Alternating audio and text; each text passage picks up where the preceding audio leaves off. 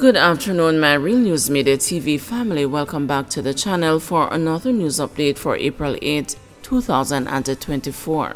And in the news this afternoon, good character or not, security guard loses appeal.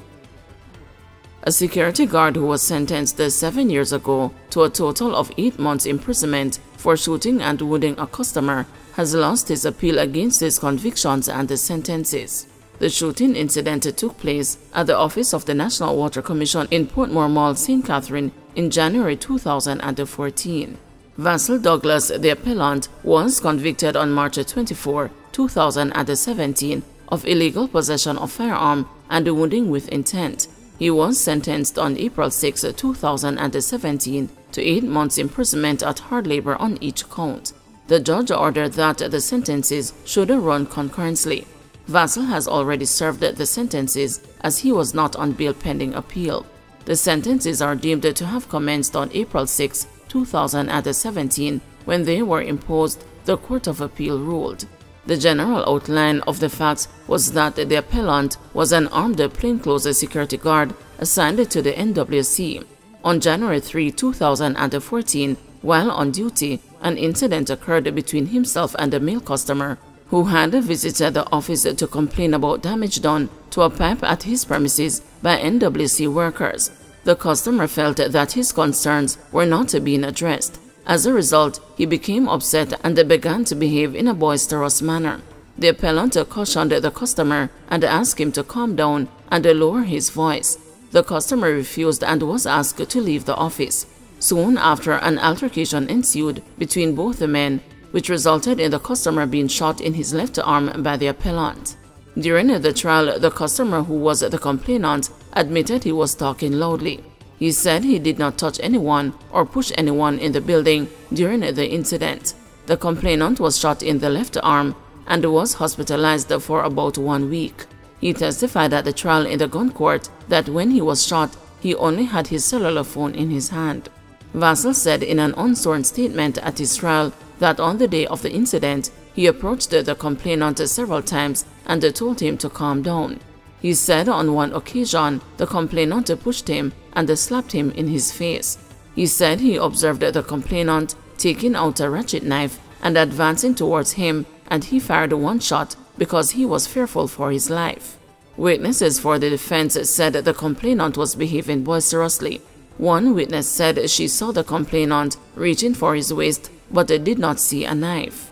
Several grounds of appeal were argued, one of which was that the judge erred in not upholding the no-case submission. It was also argued that the judge failed to demonstrate that she had shown any regard for the issue of self-defense. Vassal did not appeal against the sentence.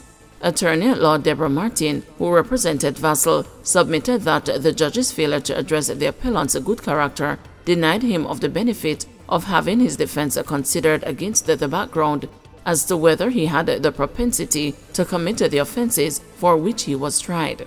The Crown conceded that the appellant was entitled to a good character direction in relation to the propensity limb.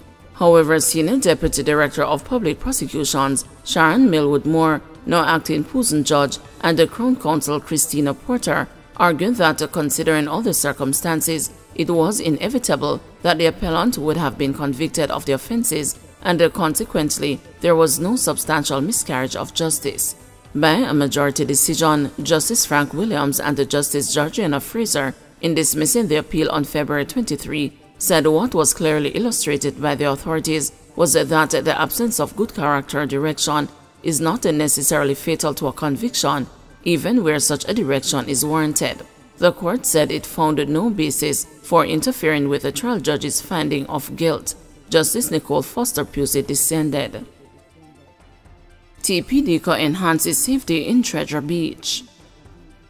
Tourism Product Development Company Limited is moving to improve safety at the Treasure Beach, St. Elizabeth, which has seen tragic incidents of drowning over the years, largely attributed to strong currents and insufficient swimming skills.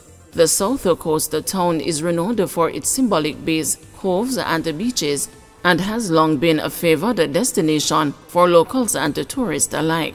TPDCO, in a release over the weekend, said it has undertaken proactive measures to enhance safety along the coastline by installing caution and no swimming signs.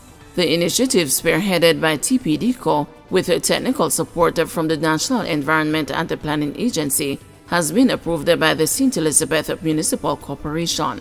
Consultative input from stakeholders, including the Breads Foundation, local community members, as well as the Member of Parliament for Southwest St. Elizabeth, Floyd Green, guided the strategic placement and design of the signs.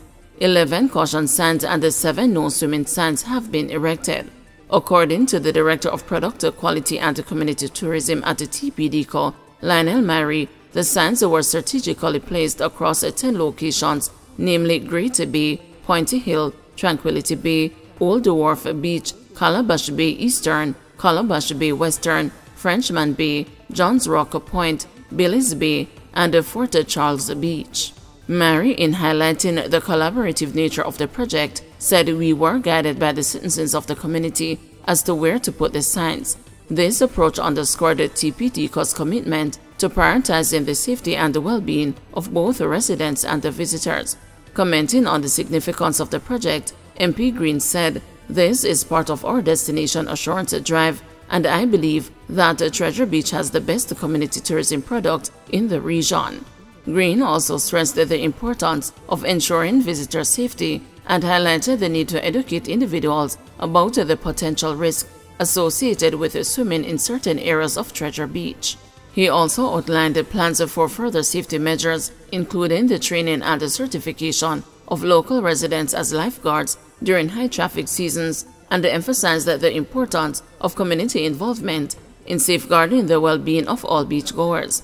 Green also expressed optimism about the positive impact of the measures on visitor safety and overall tourism experiences, noting that while not all waters in Treasure Beach are off-limits, it is crucial to provide clear information to ensure the safety of all beachgoers.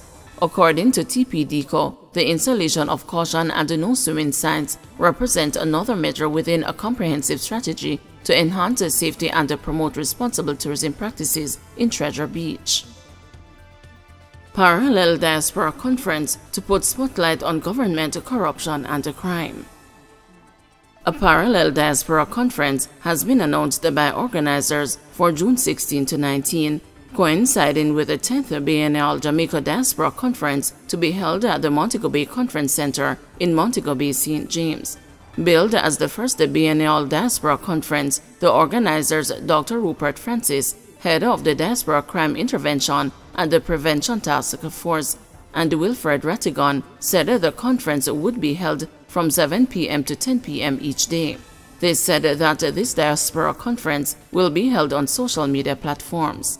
During a launch of the conference on April 5, the organizers listed the theme of their conference as a promise and a peace.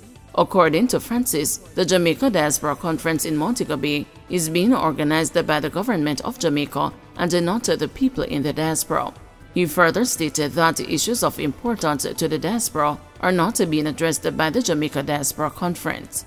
Francis listed among the issues to be discussed at his group's diaspora conference as government corruption, crime and security, health care and government engagement with members of the diaspora, among others. While Francis claimed that none of these issues are scheduled to be discussed at the Jamaica Diaspora Conference, it was suggested by speakers taking part during the April 4 launch in Kingston that crime and security, health care and investment in Jamaica by Jamaicans in the diaspora will be among the agenda areas which have not yet been officially released. The Jamaica Diaspora Conference hopes to attract some 1,000 people to Jamaica for the conference, along with a worldwide audience which will be able to participate on social media platforms. The conference will also have a marketplace where Jamaican-owned businesses in the diaspora will be able to advertise as well as make connections with similar Jamaican businesses to increase their sales and visibility. The idea of the parallel conference has drawn mixed reactions from some members of the Jamaican diaspora. Some people who spoke with the news questioned the motives of the organizers, while others felt that the Jamaica Diaspora Conference should be organized by members of the diaspora and not the government.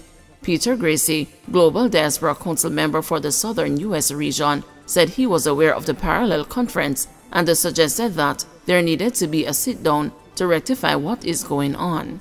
No one owns the diaspora, so anyone can announce and hold a diaspora conference, but the use of the logo by the group hosting this conference is a source for confusion, he said. Gracie said he has received several calls from members of the diaspora expressing confusion about the conferences.